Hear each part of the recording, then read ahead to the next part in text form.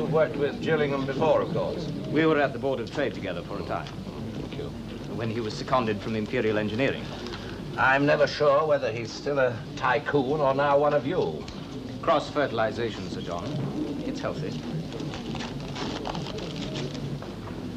When the minister made you chairman, Bob, I could see the gloves coming off.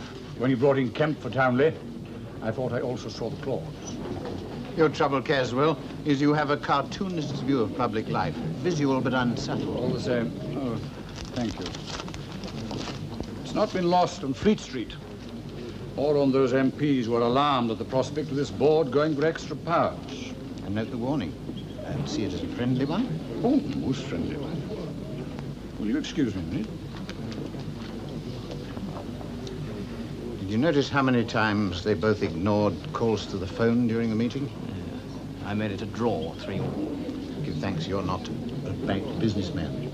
There's one thing. If it's bad news, they've both got it. He ought to have been a Mountie. When Straker set his mind on something, watch out. He's a human fire engine. You have to move. Not me. No, we'll wait till Ken gets back. He's clearly worried about the North African project. And that's your son's patch of concrete. I thought Ken was due back yesterday. The day before. He evidently heard what was brewing up and has hidden his head in the Sahara. Well, I suppose one of us had better call Straker.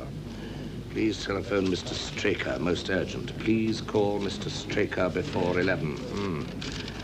It's like being on a distress frequency with somebody screaming Mayday every 11 minutes. Yes, he'll be sending the Postmaster General round in person next. If Straker's rattled, he'll have good reason. Caswell, this is Kenneth's problem. Oh, we're in partnership with Straker. Yes, and he's flapping because your son's in charge. Who isn't? Well, you kept him on it. He's joint managing director with appropriate salary and expenses. You also sent him abroad to review the project. Or rather, you sent him abroad to get him out of your way while you're preoccupied here with the NEB. Look, when I regard your son as serious competition, then I'll know crepitation has set in. You ring Straker. Very well. When did you say my son was due back? For all I know, he's living it up in some harem.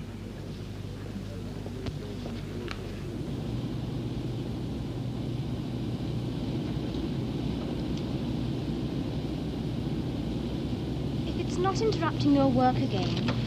I know, it's 5 down, isn't it? You've been looking. 6 letters, isn't it? No, 7. Oh, dear. Must need glasses.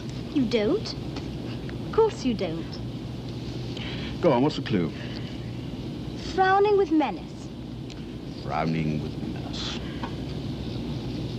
How many letters? 7. Wilder's only 6. Shall I tell you? Please. Lowering. That's it. Must be lowering. You're much cleverer than you pretend, aren't you? If my son's to blame, Billy, I'll see that you don't suffer. Well, there's no point. He's not back yet. No. We don't know when. Wilder. Oh yes, he's here. Well, I'll see what he says. I'll ring you back in half an hour. How's Madge? Fine. Be assured, John, nobody's going to rush either you or Caswell off this board. The minister's reluctant to see that any real difficulty's being created anyway. But not you. If only you hadn't gone to Bly's. 2 out of 3 industrialist members of this board from the same firm. Still, I've been here less than 3 weeks. Spoken like the true politician. To you, normally 3 days would have appeared dilatory. A new chairman, John, should avoid the new broom look. It smacks of the caretaker. And caretakers in politics, individuals or governments, aren't meant to stay.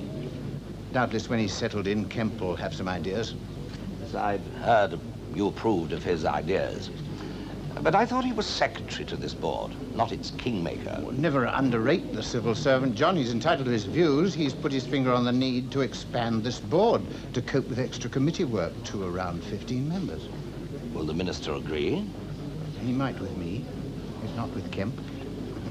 Like you, John. He thinks civil servants should keep their proper place. And so must I. I should have been at the Treasury 5 minutes ago. You'll be in the club this evening? Hour or so. 20 minutes will be enough. Sefton? Bye, Bob.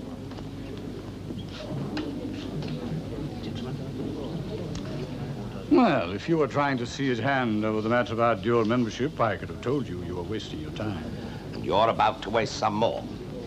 See you tomorrow, Caswell. You'll see me before then. 4 this afternoon. If you mean Straker, then he'll have to take his place in the queue. More fool you. I don't know whether he was deliberately trying to make us bloody stupid this afternoon at the meeting with all these messages being sent in, but he nearly succeeded. He's an ill-mannered windbag. And our partner in North Africa. Our minority partner. You saw to that before I ever joined Lies. I shall also see that he gets a square deal, now that you have. You should be ombudsman. No, I mean it. You know, this project is sinking deep in the red. You launched it. You're aboard. The world knows you're running Bly's. What about this son of yours? He'll have to fend for himself. And so will you.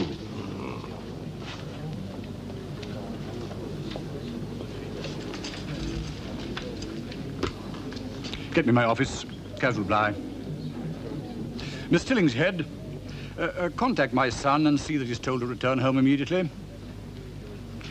My daughter-in-law might know where he is. Try anyway.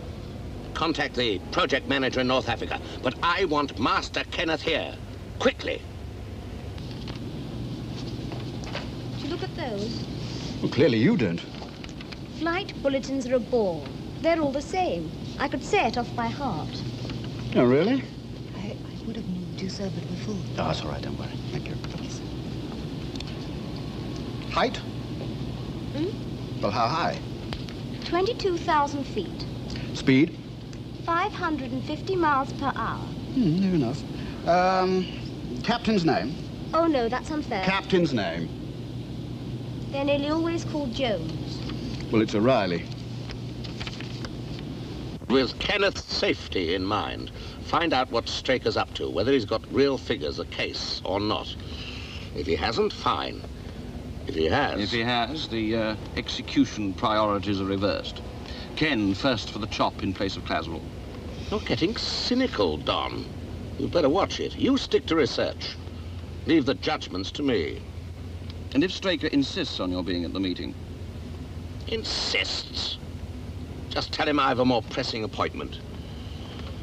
Which I have. I don't quite understand why the minister has thought fit not to choose between them yet. He'll have to soon, or his successor will. Or you can make of that what you like, Sefton. They can turn Bly's into a bull ring if they like, but not this place. We might arrange in future that only really urgent messages are brought in during a meeting of the full board. I'm sure none of those Sir John and Mr. Bly received today were. I'd say they were very urgent. Sir John and Caswell were determined to show us how single-minded they were in not being deflected from the board's business. Come in. The notification summary you asked for. Thank you, Miss Weldon. There are 2 sets, actually. This one Thank you, is Miss the, Weldon. I quite understand. And the information you wanted about individual company failures to notify... Later, Miss Weldon. Is where, Miss Weldon? Section 2. Ah, yes, and Section 3 is your follow-up inquiries? Director's explanations for failures to notify. Or excuses? Both. Good. You have been busy, Sefton. I take it we can expect from you a thoroughgoing memorandum on our need for extra powers. Only if the situation seriously warrants. And you, Miss Weldon, what is your view? On our going for compulsory powers? I think you'd lose all your friends in the business world, Mr. Dillingham. I take it you have no objection to a working lunch, Miss Weldon? Oh, none at all. I'd enjoy it. 1 o'clock, then. As long as I know in advance. Good. But today I'm committed for lunch. Non-working.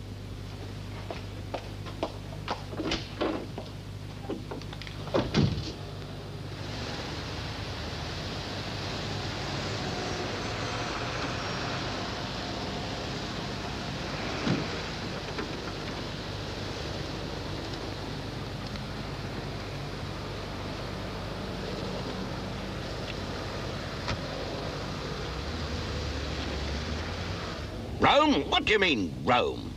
What the hell's he doing there? Well, he's on the Rome-London flight. That's all I know, except that he left North Africa 2 days ago. Going where?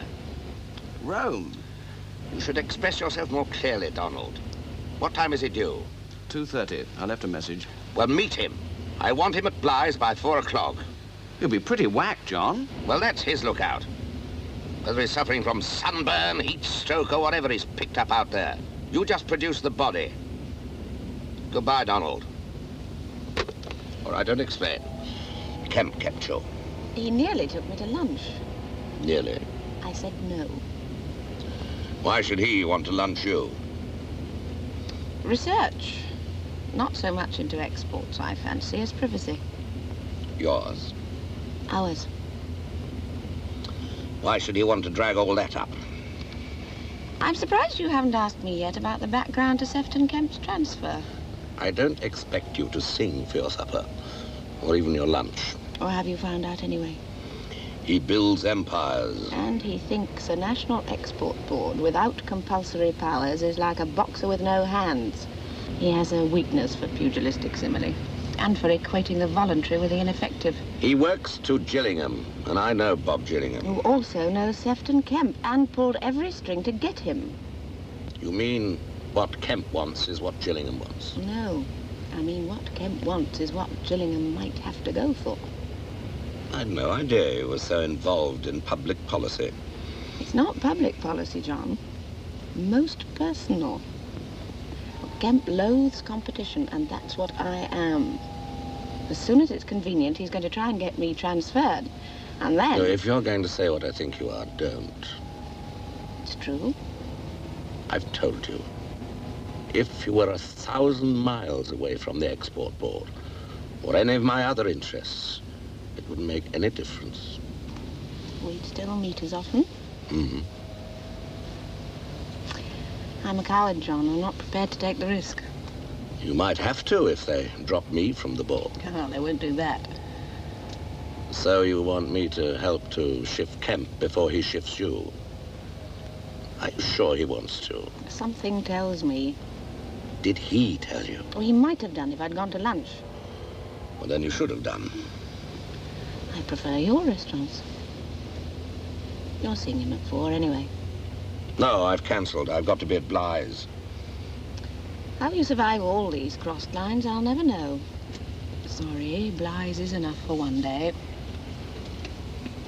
Well, one of them is.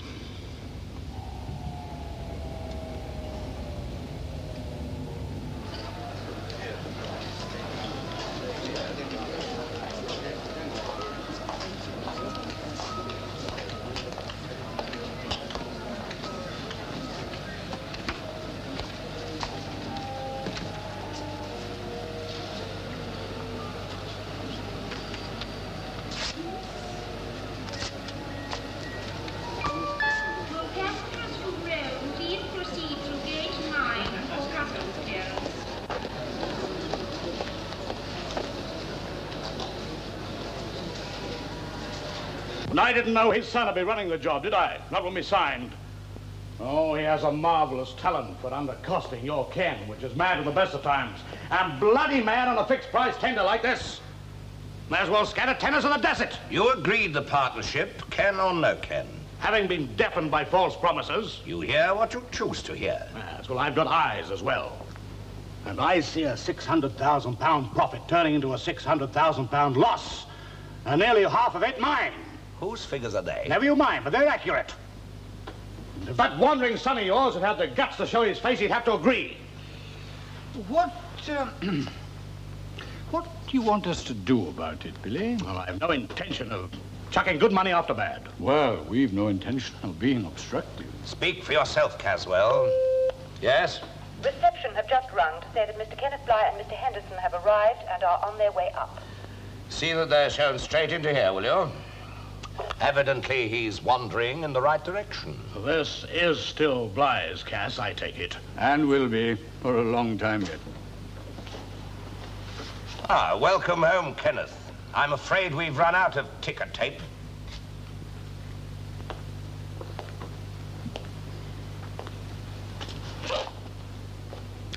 You look rather like a Senate investigating committee. I trust you found Rome to your liking? Hello, Father. Well, it was restful. You look as if you could do with a break in the Mediterranean yourself, Billy. He feels that we could all do with one in North Africa. Oh. He's anxious about our mutual prospects there. And so he should be, with 49% interest. And a £600,000 loss. Desert does give up its secrets. Now, if you're pleading not guilty, you save your breath. Then good afternoon. Now, hold on, Ken. You're not ducking this one. It's the air of panic. Not conducive to clear thought. Panic! Here you are with a £500,000 loss on our hands, and you talk of clear thinking. The great North African airport contract, all glamour and prestige and sure profit. And all we get is sand in our faces. Well, if I were to say that everything's been splendid, I'd be misleading you. Yes, you bloody well would. It's extremely involved. We'll do our damnedest to follow. We have the time. I haven't. Not today. Then make it. I see no reason. I see 300,000 reasons. You're a pessimist, Billy. If it's a question of the director in charge of the project, Billy, I'm sure Ken wouldn't stand in the way. Oh, I'm not handing over to anyone. I'll be ready to talk about it tomorrow. That is too bloody late. Pity. Kenneth, are we to take it that there may be some truth in Mr. Straker's figures, that we might sustain a loss? You seem to want to. You know, you should have put him in the regular army cast or bought him a toy shop to run. John, I think we'd better settle this now.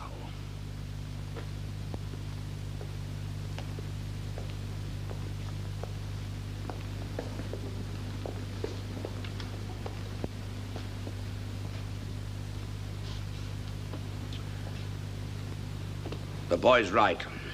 Tomorrow will do. If this is still Bligh's cast, it's got to be settled now. It hasn't got to be settled any time. But tomorrow will do.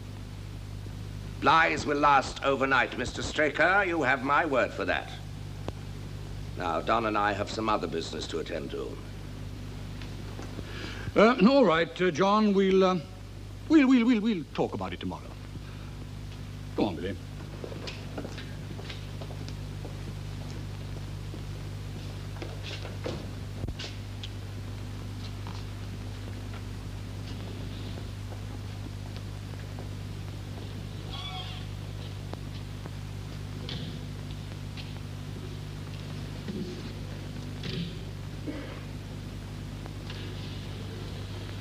Yes, he's taken to driving himself lately.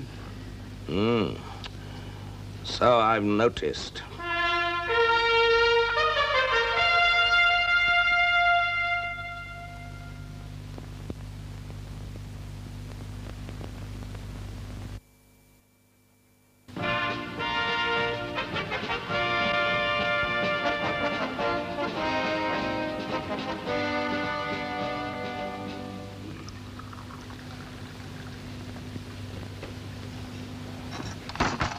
John?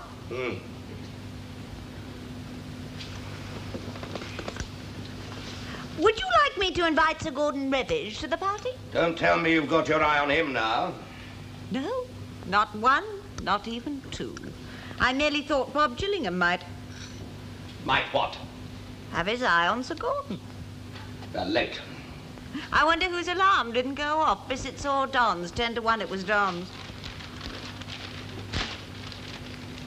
I'll drive you to the office if you like. I'll wait. Bob Gillingham's companies do have Sir Gordon as their banker. Ex-companies. Now he's permanent chairman of the export board. He's not allowed to indulge. And if he were fired? Well, we all know where he'd home to. As it is, it rather looks as if it's either you or Caswell for the bullet from the board. And if this party's meant for you to impress the minister and Bob Gillingham... Oh, don't worry about the motivation. Just send out the invitation. With Sir Gordon or without? Without. Well, it's your party. Yes, it is. Look, shall I ring Don and find whether it's the alarm clock or the car that didn't go wrong? Or just him? It's no use. He'll have left. His wife's got flu or something.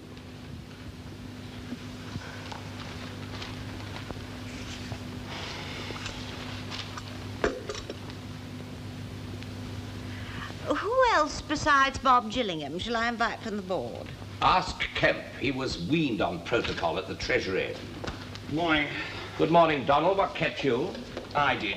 Don, you look cold and breakfastless. Oh, morning, Pamela. I am regrettably both. Don, I was so sorry to hear about poor Pat. I do hope she'll soon be up and about. Oh, yes, it was nothing serious. Hello, Don.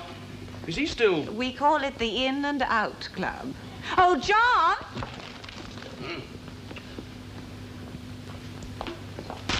You could have given it to poor old Donald. We're late.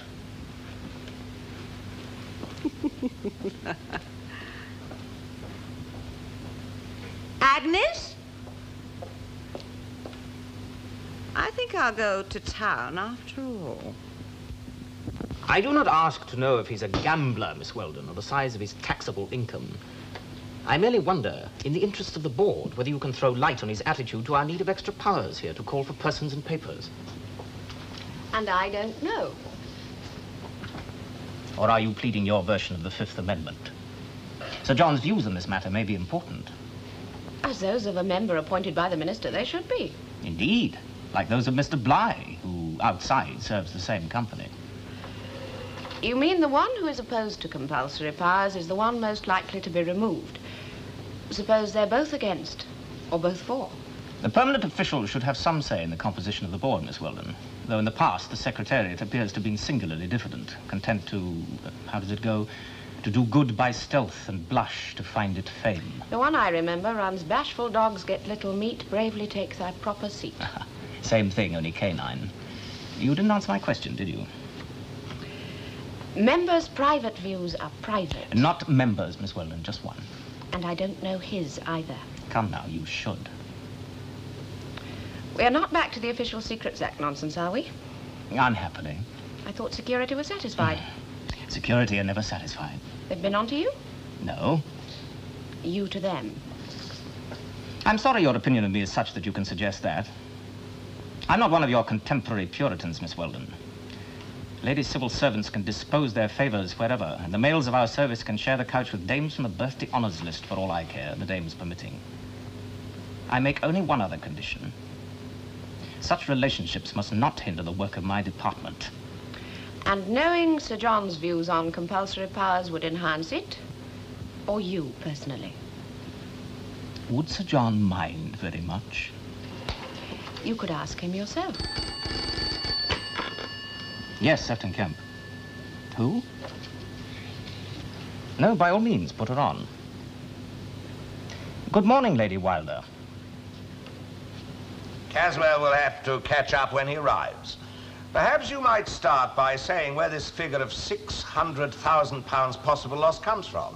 It's an authentic estimate based on sound information. Not just rumor. You should know that. It's your project. Ours? Yours. All right, 51% ours, 49 yours. And you're in charge. You were the one who negotiated with those bastards. Now, anyone else after 5 minutes would have known what they were up to. We built them an airport for $3 million. Our profit, 600,000 between us. They know our profit and approve. We sign a fixed price tender. Then they start whittling it down until we are doing them a favor. Well, I hardly blame Kenneth for not predicting the revenue-raising tactics of Arab politicians. Ours are slippery enough. Oh, come in, Caswell. We're discussing the increased costs in North Africa. Oh, yes, this project is a bit sick, isn't it? Ken, the extra import duty is hardly liable to prove catastrophic. But that's not all. No, not by a bloody long chalk. Oh, I suppose he never mentioned the way leave snag. Our right of way, never mind politicians' tricks. He did the wrecking, he made the deal. And he made it knowing that our only road to the site leads through 2 leaders' territories, and now they won't let us cross from one to another. No, it's not as if they've just, suddenly let it fall. They've been feuding for years. And now we've got to build them a road. Maybe they wanted a road, probably did. And saw a way of having us land for them, bakshi. May I see that? Do we have to build them a road or don't we? Now, just answer me that. Well, I've spent a lot of time on this. You see? And we very likely won't have to build a road. Oh, nothing daunts him, does it? Mistakes all the way. I should have listened to Frank Ormerod. Oh, it's no use saying you didn't offer him a partnership first. When Frank knew he was on the job, he said, Billy, watch out. You'll lose your shirt and your false teeth. Well, I have been doing my sums. Have you done yours? Not in detail. Billy, tell them what we've agreed. I want to buy out now. Something better come up. Nothing could be worse as long as you weren't involved. What if we took Kenneth off the project? It's too late. My mind's made up. 75,000 I'm offering. Leaving us, if you're right, with over £200,000 of your loss. So, if you're right, and I don't admit that you are, you escape losing only what you've already put in, plus 75,000. We've got Bligh's good name to think of. And I have mine. I do not run charities. It's still a Bligh project. If Billy made it 100,000. Agreed. Double it. Somebody should tell him, Cash. You know, they really should. My proposals for buying out? We shall have to study them. You said they go through on the nod? We do nod sometimes, Mr. Straker, but not with figures of that size. Make it 200,000. I'll nod.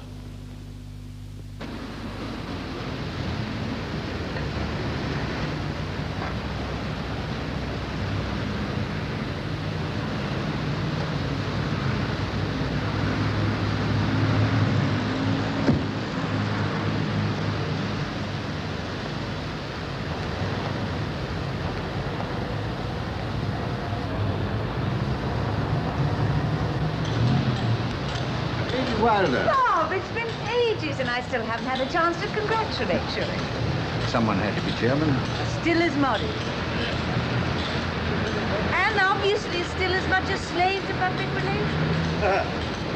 I suppose as a wife of a member of the National Exports Board, I really ought to drive British. With a Union Jack on the bonnet and a patriotic slogan in the rear window. No one would want to spoil your fun, Pamela. Don't you believe it, kind sir? But John is surprisingly permissive in some things. And I did give him fair warning. And he approved? Well, he said, do as you like. You would have anyway. I didn't know he was here this morning. Oh, he's not. And if I am again, I promise I'll bring the Minnie.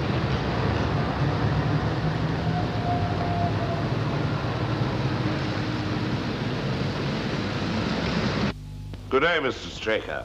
The sooner the better, Wilder, that's all.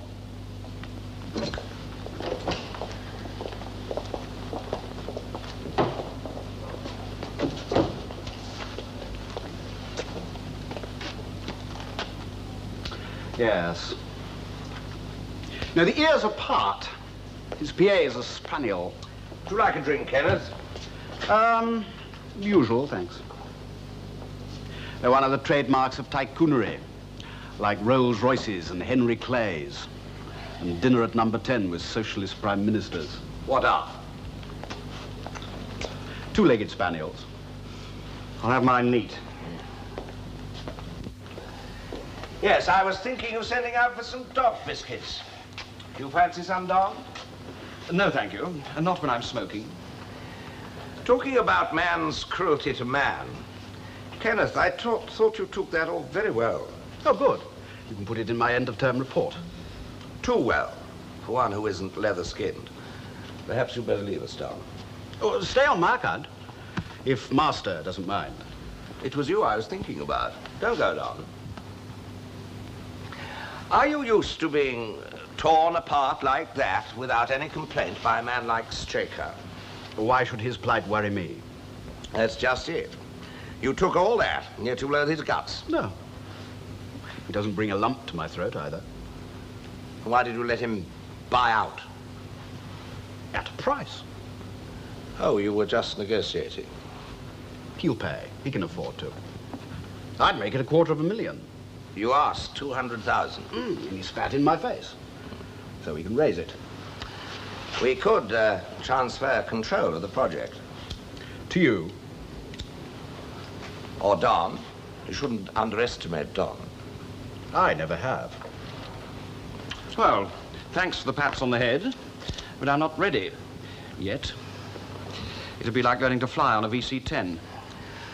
Or we could take into account Bligh's reputation for straight dealing. And that amuses you. What I said, or the fact that I said it? Both. You mean Bligh's hasn't that reputation? And you usually are not a hypocrite. No, I won't elaborate. In this age of public relations, reputation is no mirror of past performance. But the past is past. But let's put it another way. We could appear generous in adversity and allow him to dissolve the consortium for his compensation figure of £100,000. Loose change. It might, in the long run, be advisable. For whom? For you? For father, maybe? Both on the NEB. Too involved in its proceedings, if I may say so, to know what's going on here, but that's by the way. No, you both have your personal images to think of, I know. I've only Bligh's. Kenneth, I have no intention of letting Straker off lightly, even if your father does. And I don't know why he does. Perhaps Don had better leave. Sorry, Don. That's all right. I'm due at Crufts anyway.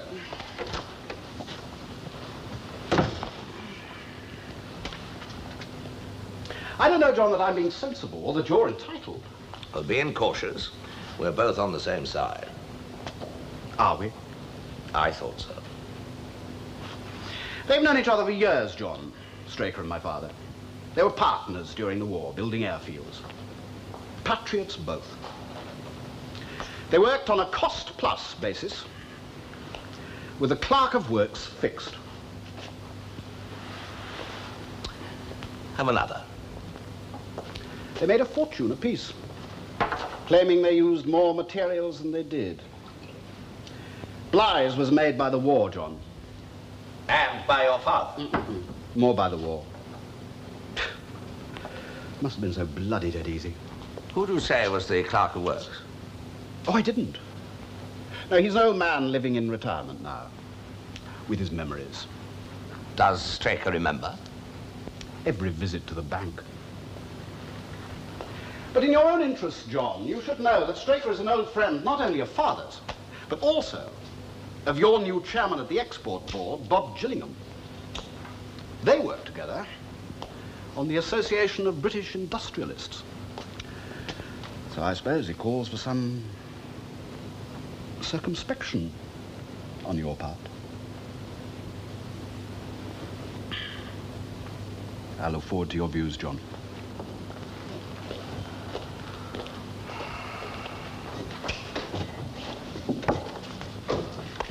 Miss Lingard.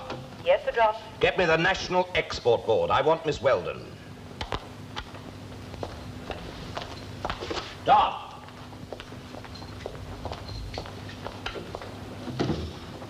Since your conscience bothers you about taking over the North Africa project, you might employ yourself more gainfully by looking into the war effort of Bligh Construction Limited, with particular reference to the building of airfields and the clerks of works employed thereon. The Bulldog days. No, the hyena years.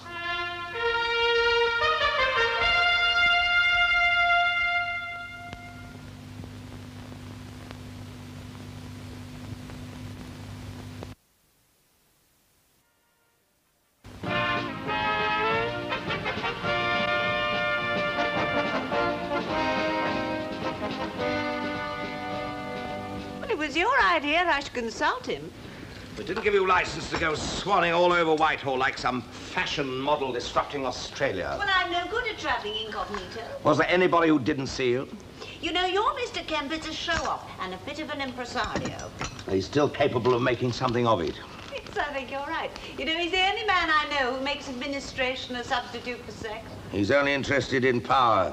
Well, that's what I said. You know, what you really mean is wives keep out.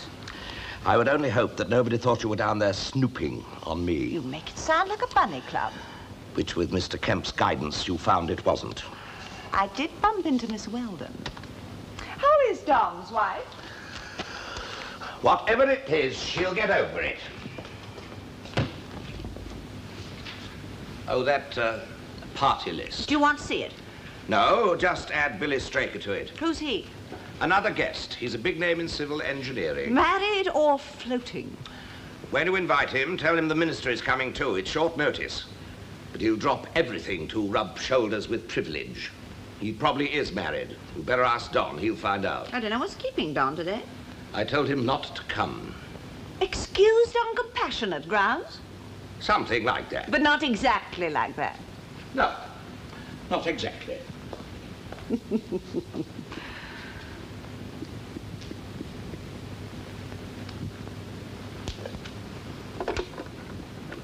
very, very clever, John. No, not clever. She went to see Kemp out of bravado. Curiosity. Bravado. And that wasn't Kemp's reason when he called me in. He thought he'd embarrass me.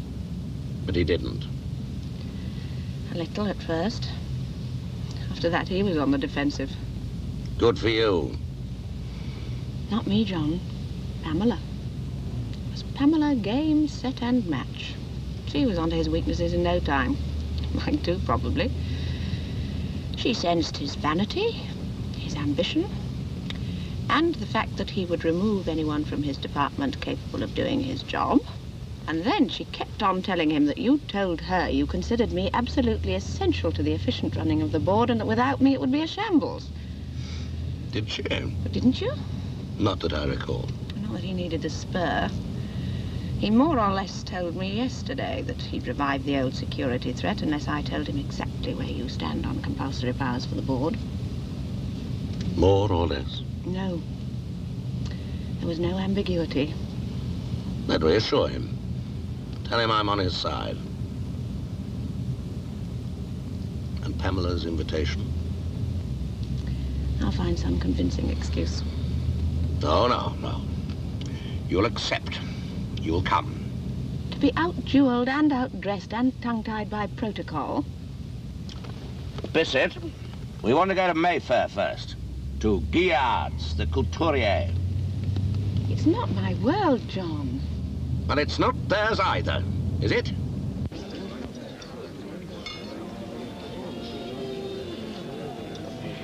Will she become a dame, do you think? With respect, Pamela, she's quite one already. Oh, I meant one of those WVS Red Cross dames, only civil service. She's a bit young for it. With many a promotion and honours lists ahead. Isn't it maddening? What's that? Well, that a brilliant young economist can look like that. Miss Weldon, I'm eaten up with envy. Thank you. Paris? Where is he? Well, French. It's by Guillard. You're very perceptive. Small world. Well, Pamela has plenty of time to keep abreast of these things. If you'll excuse me. You know, I'll never understand why he even tries to socialize. He's custom built for work. Come on, meet somebody. If we'd known that they were Billy's messages being sent in to plague you and Caswell the other morning, John, we'd have put a stop on them. They nearly put a stop to us. Yes, well, they did the trick. I was just telling the minister and Bob that in 3 days we've settled an intercompany dispute that some firms would have gone on for months, you know. You must tell us how it's done, Wilder. An example to industry. Good sense and goodwill, that's all, Minister. Especially Mr. Straker was telling us on your part, personally. Well, it's very easy to dissolve a partnership which one hasn't founded. But the country in which you were working, Sir John, isn't this sort of thing rather damaging to British industry's image, though?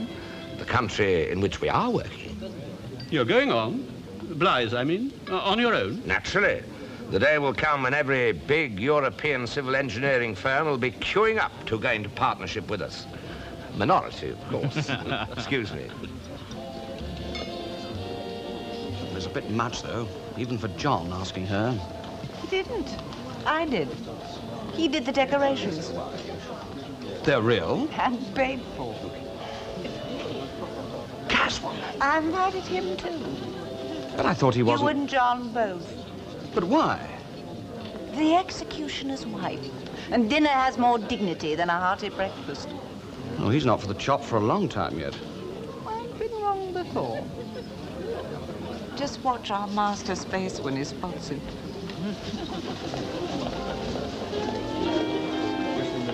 Hello, Caswell. How nice of you to come. Well, you beat Ken to it anyway. I always do, John. I like Wilder's ideas. He was telling me earlier the export board should be increased to 15 members. Now, if that had come from a civil servant, one would think of Parkinson's law. Not with a cost-conscious chap like Wilder, though. No, Minister. Did he suggest, Minister, why our present 9 are not enough? Overwhelmed with committee work. Good point. He quite possibly sees that any such expansion would give us 5 industrialist members of the board instead of the present 3. That, he might have thought, could take the edge off our problem of having 2 members from Blythe. And he'd be right, Bob. It could. Well, you look after Caswell. You know more people here than we do.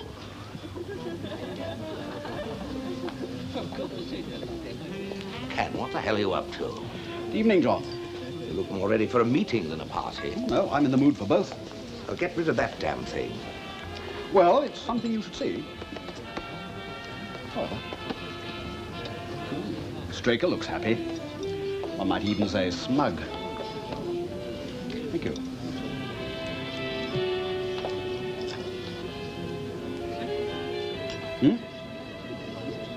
All right. Let's talk. Hey, I'm Lady Wilder. Sorry, Pamela, I was just going to have You were going to conspire, or are you secretly the James Bond of the Inland Revenue? Kenneth. Look, if you're not out in 1 hour, I shall dial 999. Right.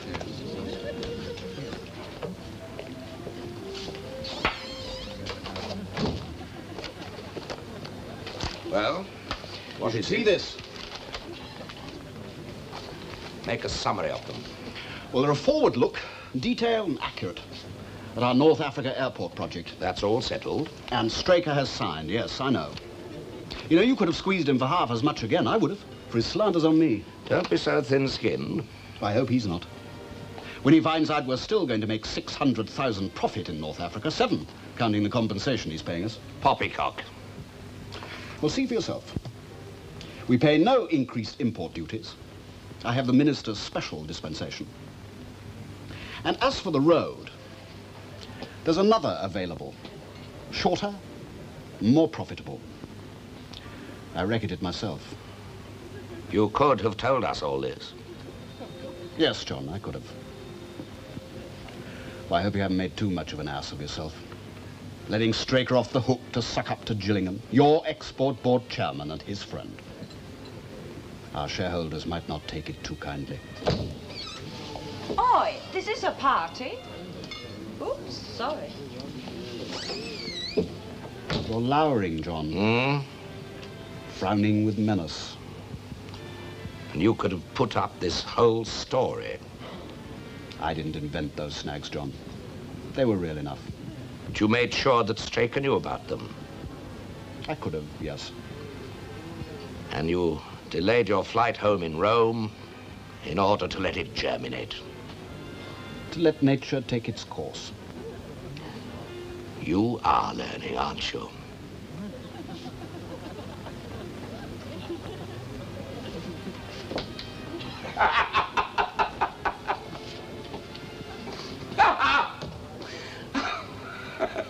Come on. It's supposed to be a party, isn't it?